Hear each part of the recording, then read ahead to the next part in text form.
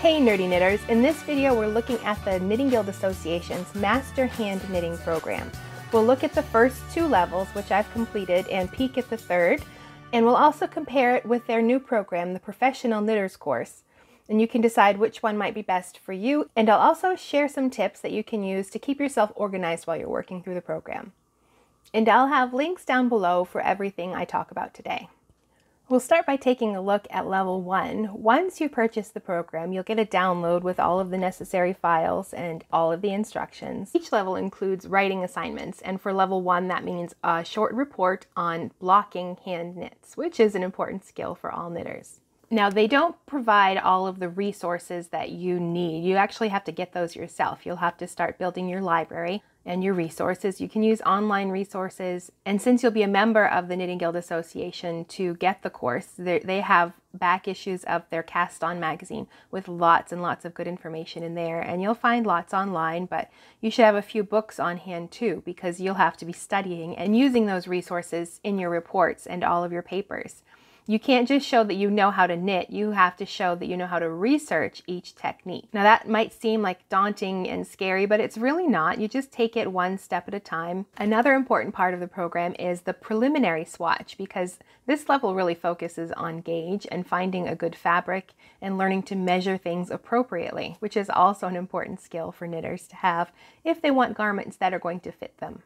The major part of the program is swatching. You'll be working on 19 different swatches. Let's take a look at some of those. These three focus on the basics. You're looking at your basic stitch pattern: seed stitch, stockinette, garter stitch, knit 2, purl 2 ribbing, and knit 1, purl 1 ribbing.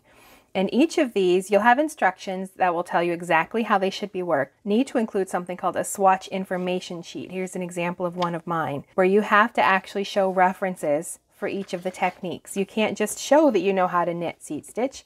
You have to show 2 references that correspond with your swatch and how to work that pattern. Here's the next set of swatches. These focus on different increase techniques and how to work them. KFB increase, this one's the make 1 increase, and the lifted increase. Now when you download the instructions for the program, there will be directions for working each of these swatches. It will tell you what to do, but it won't tell you how to do it. It's up to you to decide how each of the increases or stitch patterns is to be worked, and your swatch information sheet, you'll have to record the information that you used and the books or resources that you referenced that show that you executed that particular pattern or increase or decrease using that reference. The next set of swatches are decrease swatches. You can see there's 4 of them here, where you'll have to demonstrate various decrease techniques and how they're worked, whether they're blended or full fashioned, and you'll have to research all of those topics. The next set of swatches focus on more textured patterns. You'll have to show that you can do yarn overs in different patterns for simple lace work like this. Here are the cable swatches you'll have to work on, and this part also introduces simple patterns. The program gives you a pattern template to follow, and you will work your swatch and write a pattern to go along with it. And after you finish with those cable swatches, the last few swatches focus on 2 more simple techniques. You'll work on your color work, introducing stripes, and a mid-row color change. And the final one focuses on seaming, which is a big part of the next level. Every level also includes projects, and for level 1, the project is a mitten. You can see right here, they provide the pattern for the mitten, and you follow the instructions to work it. And it shows that you know how to do proper color changes, decreases, and increases, and everything you've learned in this level will be showcased in your final project. And along with the projects and swatches, you also have questions you'll have to answer. Some are general knitting questions, and then others relate to certain swatches or the project. And for some, you can just answer the question. For others, you'll have to provide references to back up your comments. You can't just answer off the cuff. You want to provide resources that match what you're saying in your response to the question. And then once you finish all of that work, you will package it all up and get it ready to mail, and mail it to your co-chair. They will look at your work in detail. I think it takes them about 10 hours or so to review a box that's submitted. And then when they're finished, you'll get a letter along with your box. Here's my first resubmit letter. I did have things to resubmit, and even after that, I still had a few small things wrong that I had to rework again a second time. So Don't expect to pass everything right on the first level, but it's really a good project if you like to get nerdy with your knitting. So where level 1 focuses on the basics, on your increases and decreases, making a mitten in the round, color changes, things like that. Those are pretty basic things that all knitters should know how to do. Level 2, the focus is on proper finishing for garments, because every knitter should know how to properly fit a sweater, and you'll learn that in this level for sure. This is my level 2 binder. It's a bit bigger than level 1. It's the same number of swatches, but 3 projects instead of 1. And like the first level, this one also includes writing assignments. There's more writing with this one. You'll have a report. This time it's on the history of knitting. You'll also have 4 book reviews. So you'll have to either get to your library or start building your own knitting library at home. So you'll have these resources because you'll need them as you work through the program. The first set of swatches focus on seaming. You can see them right here. You'll be seaming stockinette, reverse stockinette, 2 rib, and a seed stitch swatch. And these probably gave me the most trouble. I had to resubmit all but one of them, I think. These are the originals. You can see there I did very poorly there. My advice for the seaming swatches is do things very carefully. Really try to match up each edge because you don't want to be off on your stitch count on either row. Second is the tension. If you find that one edge of your knitting, let's take this as an example, like in my original stockinette swatch right here. One edge, my left edge, was usually longer than my right edge. So when I was going to seam them up, it really didn't match up very well. So I had to really work on my tension with those swatches especially. So if you have tension issues, you want to really start researching and figuring out how to adjust those, because as you're seaming especially, those tension issues will come back to haunt you. And once you've demonstrated your basic mattress stitch seams, you'll have some more seams you'll be working on in these swatches. Right here, I've got 4 more swatches where you will show your skills with the 3 needle bind off in short rows, binding off shoulder seams. This one demonstrates what happens when you add a sleeve to a garment, how that should be seamed, and working Kitchener stitch in garter. So as you can see, almost all of the swatches are just about proper seaming and finishing for a garment. And you'll be working on more lace patterns too. This time, you're expected to write the patterns following the templates, but you'll write the pattern for your swatch. They give you basic instructions about what they want you to do for measurements and your edging, but you're expected to choose your stitch pattern and work your swatches. And these are the 2 I chose. And I had to resubmit one of these. I had to resubmit one of my lace swatches because I didn't understand decreasing at the time, and I would slip my stitches purlwise instead of knitwise when I was decreasing. And having to fix that swatch really cemented that knowledge in my mind that when you're working decreases, you slip your stitches knitwise, not purlwise. And like the lace, you'll also be doing cables again. This time you get to choose your cable patterns. You can see them here. These are the 2 I chose. And you'll also be working on something called cable flare. You'll have to make other swatches to show how you compensate. You can see that what happens here when you have cables, it pulls in the edges of your fabric. So you'll be learning how to help reduce that in your swatching for this level. And you'll also be writing patterns for those swatches as well. And after you've done those lace and cable swatches, which are a nice break from finishing, you have to get back to your finishing work. This time it's with buttonholes. You'll be working buttonholes in different fabrics, in different ribbings here and in seed stitch, and demonstrating how to space them evenly in a stitch pattern. With those swatches, you can really spend a lot of time just researching buttonholes. There are a lot of ways to work buttonholes. And the last 2 swatches also focus on more finishing techniques. You'll have to show that you can knit a pocket and add a properly set in neckline on a garment. And along with your swatches, you'll have questions again, mostly related to your swatches and projects. So you'll have to provide answers for those and use references to show that you know what you're talking about. There's lots of research for this level. And level 2 includes 3 projects. The first is a Fair Isle wristlet. You can see this one here. I had to resubmit this one. The pattern's provided, but you choose your colors and you have to knit the final project and weave in your ends properly. And this one, I think I must have knit 5 or 6 times, and it's still not perfect. The next project was an Argyle sock. Now, they don't provide the pattern. They expect you to find one and properly do it. But since you'll be a member of the Knitting Guild Association, the Cast On magazine has a few different patterns that you can choose from, unless you want to write your own, which you're welcome to do, I believe. Here was my finished sock. And of course you have to choose your colors and work it. This sock is worked flat and then you seam it later on. So you're demonstrating that you know how to seam and work intarsia, which was actually kind of pretty fun.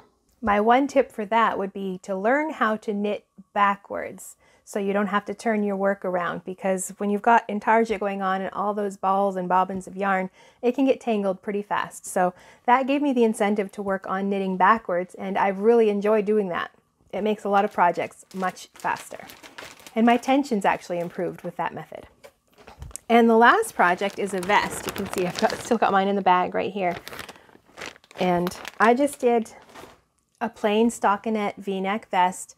They have parameters you have to follow, but it's up to you to either write a pattern or find one that you want to follow. That really does show everything you've learned in this level, all of your seams and picking up stitches, your tension, especially where I did just a plain stockinette.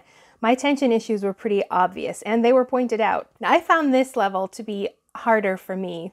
The basic level wasn't so bad because I knew how to work my basic increases and decreases. But when I got to this level, I'd only knit, I think, 2 sweaters. So it was a real process to learn how to do all of these techniques and all of these different seaming methods. But depending on your own skills, you might find it easier or harder.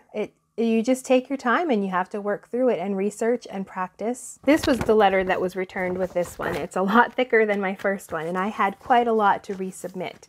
And you can see, I'll link down below to my Ravelry project page, and it has a list of everything. I had to resubmit quite a lot, and I actually had to resubmit a swatch twice.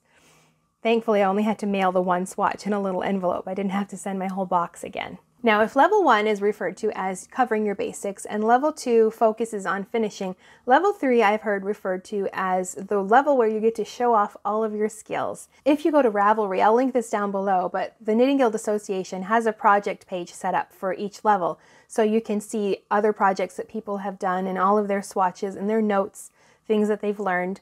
If you look at the swatches for level 3, you'll see that that's the case. You get to really show off your skills with this level. And the 2 projects for that level, you have to design and knit a sweater and a hat, and they have guidelines for all of that. And of course, there's more reports and book reviews and things to write. So this program really is writing and research heavy. And that's where it differs from the Professional Knitter program, which is a new program that they've released, which is really focused on those who want to hone their skills but don't necessarily want to do all of this research and writing, which is part of the Master Knitting program.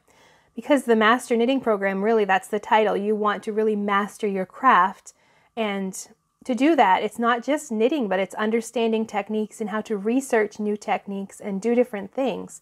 But the Professional Knitter program, it's for those who want to work as sample knitters or test knitters and actually show that they have the skills to produce high quality samples that could be used for trunk shows or for yarn companies that want to showcase their yarns.